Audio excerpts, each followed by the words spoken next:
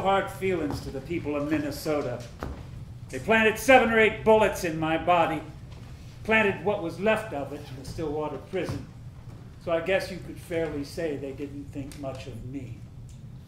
The one who brought misery to our gang was Jesse. He made the whole thing work, being its fire and its blood, but he likewise tore it apart. His grand idea was to ride up to Northfield, take that Yankee money right out of their front pockets.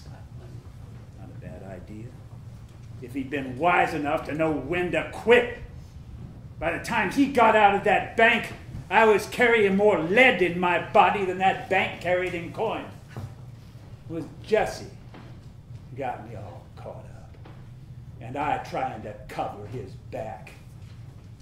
Jesse got me caught too, when he ran off, left me behind with the other wounded.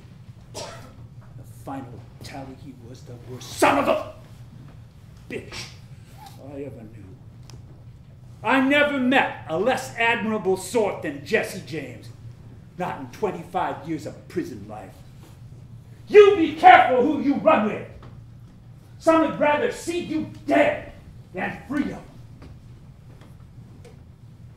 I was twitching like a stinger bee on a gum stick. My trigger finger stiffened up each time I went to pull it. Those were the men, all right. That Jesse and Frank James everyone was talking about. We heard about the robbery way down below Mankato in the middle of the night. They were coming our way.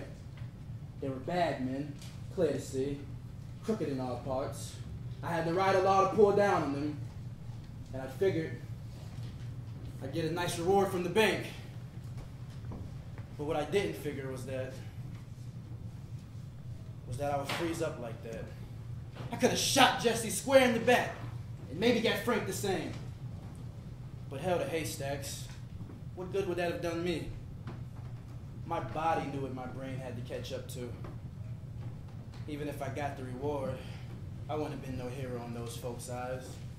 Just a greedy nigger farmer is how they would have saw it. Butting into affairs he had no business in. I let him ride away, out of my neck of the woods and into another's down the line.